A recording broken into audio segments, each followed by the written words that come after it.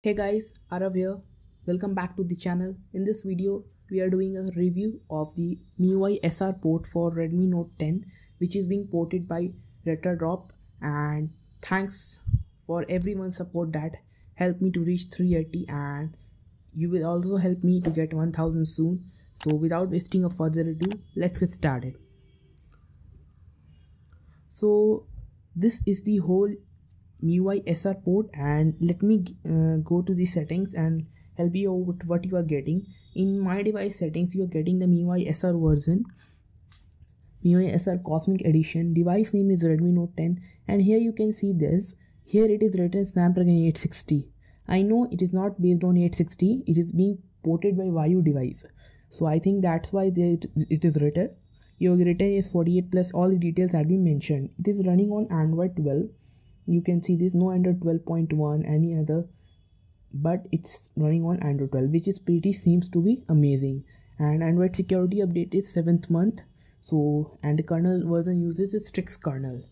Apart from that, all the things, let me go in this Miui SR customizations. You are getting a bunch of customizations and most of the working fine.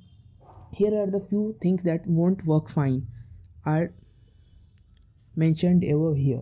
Here you can see the top MIUI big titles paint isn't working fine. You can switch control and it will automatically restart your setting, and you can see this display automatically gets turned on.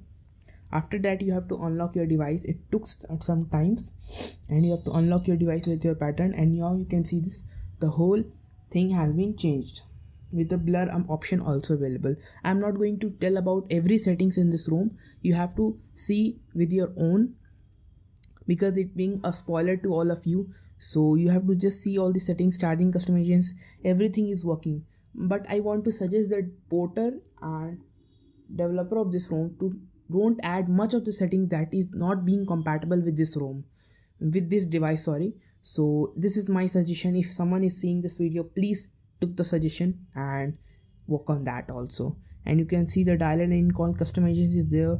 Launcher customizations is also there. You can do launcher customizations from here. Downgrade APK options also enable. You can downgrade your APK according to you. Portrait mode, everything is given out there. Pulse setting, sometimes if you are getting a lag on this ROM, you have to just do a restart of this and you are good to go. No problems that you are getting after that. In the miscellaneous, all the normal settings have been given, so you can check that out. And apart from that, let me talk about the SIM card internet. SIM card internet were working both fine. No issues have been faced so ever. No VoLTE issues have been also faced. I'm using the both Jio and Airtel SIM, no issues. Proximity is also working, so don't you have to care about that. Wi-Fi is also working. I am using Wi-Fi currently. Wallpaper and personalization. Here's the option of wallpaper and personalization. You can see the you can change here, but by default lock screen wallpaper isn't being changed. I don't know why, but there is a bug or whatsoever. You can change effects of the ambient display, and other customizations also given. Here is the icon packs option given. You can arrange icon size according to your own, and this is working also. Style, you are getting that. You can see this style. I have selected this, but the icons are not the same, so I don't know why. Might be possible this is the China packs icon pack system.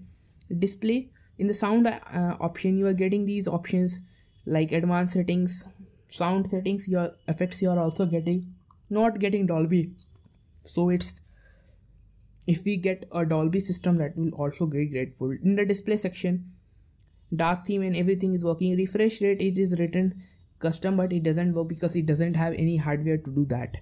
And default, I have to just select that. AI image engine is also there. You can automatically install not use that. After that, font settings and normal settings were given. In the home screen option, you are getting much of customizations that you aren't getting on any of the Indian or global ROM. So here you can see this home screen option is given, search provided. And one thing I want to suggest you, if you are taking the animation speed either balanced, relaxed and fast, don't take this to here. Only set it to 80 or 75, because if you set more here, the animation gets so slower, and if you select less than 80 or 40-50, you're getting a faster animation that feels not so good. Your options are given here. Some option you can do checkout. Home screen layout is also given. You can do use according to your use. No one uses it such of icon layouts. I have selected 5x7. So arrange items in recent. Here is the option of cubic. Like you can see this, if I do this, generally it gets bugged. Okay, this is the very slow in this performance. You can see the cubic structure. So there is, you can customize that also. Get restart, and after that password and security option is also there. You can do check out this. I have already set up the fingerprint. You have already seen in the starting of the video. Advanced setting is also given. Memory extension you can disable or enable according to you. It doesn't make any sense. LED light is not working because there is no physical LED light, and clear speaker 100 mode is also given. Special features account is the sidebar which is working. You can see this. Here is the sidebar which is working. Game turbo and quick replies is also being there, so you can adjust according to your. Miui lab is also given. Light version is also being given. There is old game space is given in this room, and all of this is for the settings. Now let me move forward to see you the benchmark that I have run on this ROM and what you are getting. This is the thing Geekbench code which is being run on the performance mode of the device. You can see this blue mark of the battery, and you can surprise to see it is 540 single core and 1334 multi-core. It is not so good. This is a 483 wildlife test, but I'm not happy with this because around 545 you are getting in the custom ROMs. This is slingshot extreme test. I'm not also happy with that also. I don't know why. This is the 13-minute CPU throttling test run at 100 threads. You are getting a 79% max performance and 157,849 GIPS. So it's, you can see this, and minimum is 133.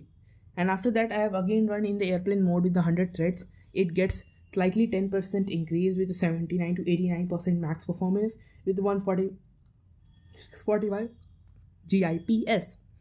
And guys, if you are thinking to subscribe my channel, please subscribe because it doesn't cost you anything and it really motivates us. This is a safety net test which is being passed. No issues you are getting in that also.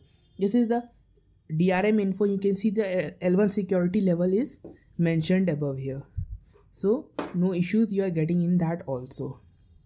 Apart from that, all the things I have shared. And if you ask me about the device certification, let me help you out to see the device certification. All the device is certified. No issues with that. Device is certified. So you aren't getting a device certification issue on this ROM. The animation speed, if you set on that what I have said in the earlier part of the video, you get a better customization and settings, and the icons animation are too good. And unlocking and locking animation is also given. You can see this. If I unlock the phone, unlock animation is also given. So this is for my video, and if you really helped out you to install that, please subscribe to my channel and like the video if you really like it. So till then, bye bye. We'll meet in the next video.